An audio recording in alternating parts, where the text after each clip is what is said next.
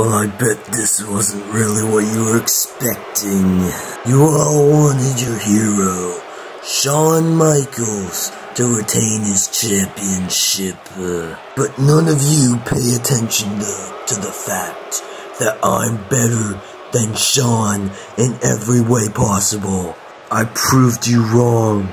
I am not the forgotten member of DX who was just there for the ride along with Shawn.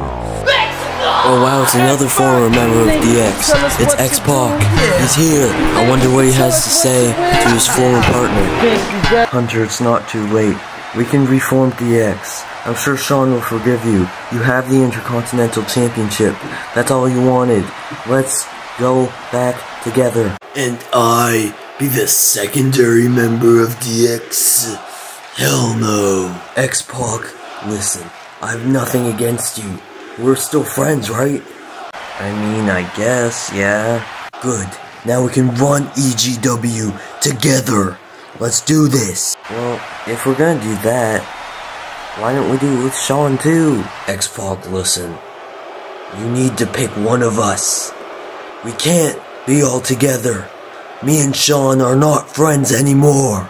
Oh yeah, Shawn Michaels with a shot from behind. Now beating down Triple H. Yes, he deserves it. He deserves it. X-Pac is leaving the ring.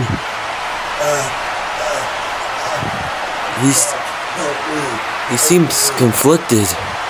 What is X-Pac gonna do? Is he gonna side with Shawn or Hunter?